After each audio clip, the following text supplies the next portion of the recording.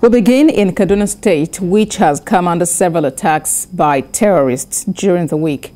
The latest is the invasion of another community in Chikun local government area of the state by rampaging terrorists, killing 2 persons, injuring others, and kidnapping an unspecified number of persons. Community members told TVC News that the terrorists came in large numbers, shooting sporadically before invading the area. Lupe Asom reports. Another brazen attack by terrorists in Kaduna, the 5th in 5 days. This time, the assailants attacked a community in Chikun local government area, and about 15 houses were invaded. Several persons were kidnapped, including a pastor and a retired police officer. Others who were shot have been confirmed dead. You get to know 2 people are killed for now. About 4 of them are in the hospital receiving treatment. Because for now, the numbers we can be able to gather, they are about 15 year about. The attack comes 4 days after terrorists bombed the Kaduna-bound train, killing 8 persons and kidnapping others. Residents of the community expressed disappointment at the inability of the government to stem the surge of killings and kidnappings. Christians are dying. Muslims are dying. Let Buhari come and say something about the killing in Kaduna State. It had to stop. Government are no longer threatening to us. So what we need in this area is self-defense. If the government can be able to recruit like 100 youth, even without paying us, at least as a voluntary soldiers, they should give us arms. We are going to face these people. Meanwhile, the governor is set to brief the president on the recent happenings in the state. But he's also calling for extreme actions against the bandits. He feels there is no better time to bomb terrorists out of existence. The problems of banditry and terrorism in the Northwest far outweigh what we are seeing or we have seen ever in the Northeast. And it is time for the Nigerian Air Force and the Army to bomb these terrorists out of existence. With the declaration by the Federal High Court that these bandits are terrorists, nothing stops the military, the police and other security agencies to take extreme action to terminate these bandits without prejudice. We apologize for our inability to protect everyone. The governor has also promised to ask the president to deploy more security personnel and equipment into the state. Lupe Asom, TVC News, Kaduna. To walk us through the rise in insecurity across the country is retired Group Captain Sadiq Shehu, who joins us live from our Abuja studios. Thank you for joining us on TVC News at 7. As it is, Governor El-Rufai has emphatically declared that the terrorists should be bombed. But as we know, it's not the first time this a call like this will be coming from a government official. But along the line, you just find out there are some lapses, and then it's even worse than in the beginning. What would you prescribe as solutions?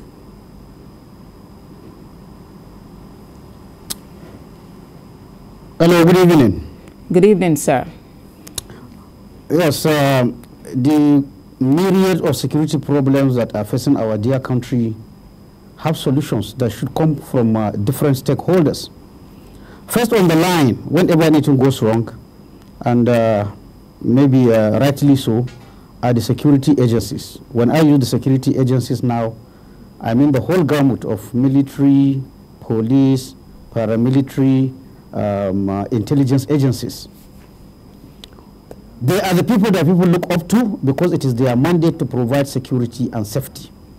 However, these agencies are operating under a democratic dispensation, whereby, what obtains during military dispensation, they are subservient to civilian authority, civilian political masters.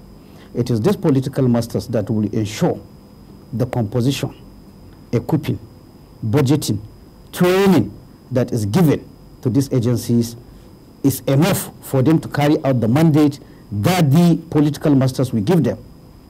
Where you have either failure from the security agencies themselves, or failure of oversight, or failure of funding from the political masters. And the political masters, here we have 2 branches that are, both the executive branch and the legislative branch. These 2 branches have a lot to do, and it's a shared responsibility.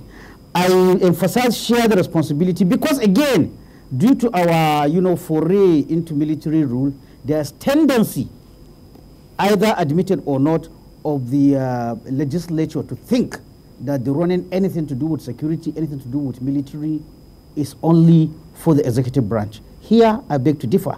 In fact, in developed democracies, the legislature should be the one that should hold the security agencies accountable. I do not see that happening, either because of fear that maybe this is not our terrain, or lack of capacity, because let's be honest, the military or the security agencies, whether we like it or not, it's like, I don't want to use the word, maybe negative, it's like a cult.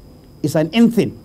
If you want to penetrate to know how they operate, what they need, what they have, what they lack, sometimes it is going to be difficult if you are looking from outside into the inside. So maybe sometimes it is lack of capacity, sometimes it's lack of understanding, because I see sometimes the legislature, giving away their constitutional right to really play a role on how our security agencies work into that. So the solution lies in myriad. And again, at the personal and community level, we also have a role. I am playing my role here.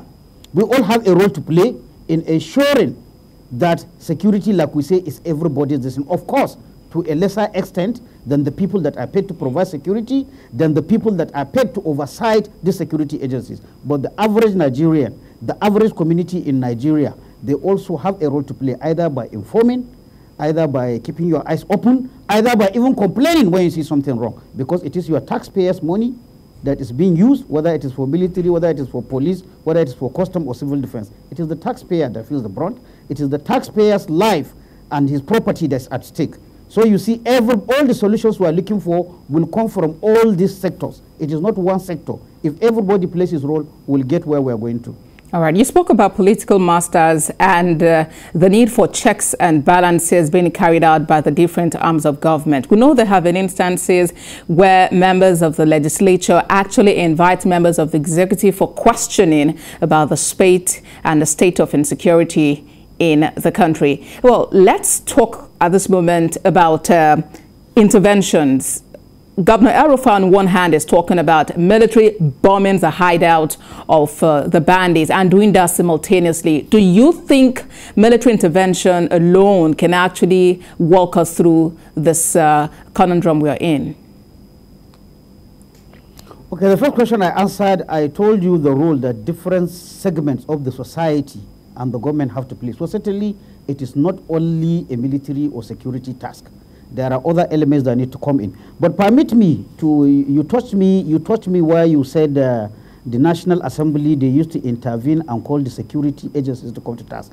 With due respect, with close to 30 years in military service before I retire, and as somebody as the work I do now, from confirmation of ministers of defense or minister of interior to the questioning of service chiefs, to be honest with you, I see us playing a joke, because it starts from there. It starts from there.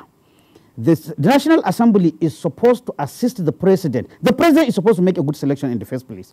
Where he errs, or where due to some circumstances he didn't make, the check and balance that is inherent in democracy comes in during the confirmation stage. But for the legislature to do proper confirmation, you need to be knowledgeable about how the police operate, how the police is equipped, how the police is organized. You need to do background research about the people that are being presented. Unfortunately, I do not see our legislators doing that. I am from Sokoto State. If I am being appointed as a Minister of Defense from Sokoto State, before I even come, the legislators from House of Representatives, from this, they have gone around and campaigned for me to just come and take a ball and go. I don't think that is the work of a legislator. The work of a legislator, like I say, is check and balance. The executive might make a mistake or he might overlook something. That thing should be, I mean, the high quality legislative work should, bring out that fault or that gap where it exists. I do not see that happening. So in all honesty, right from how we select people that we place in this thing, and it's not a condemnation of the people appointed, but the problem is that you need to do a rigorous research.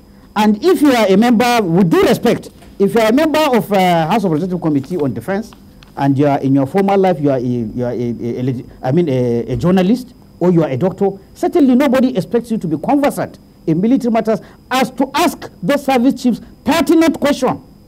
It is possible through pertinent question you will discover somebody who will not be able to perform. But you come, you don't have anything. All you are looking is that the legislator that comes from the same state with the appointee has come and campaigned for you. So it's like rob my back, I rob my back. If I always challenge our legislators, let them play a clip. All right, you have made your point, I strongly believe. In the Retired Group Captain Sadiq Shehu, former Air Chief Officer, Air Force Officer rather, thank you very much for joining us on TVC News at 7.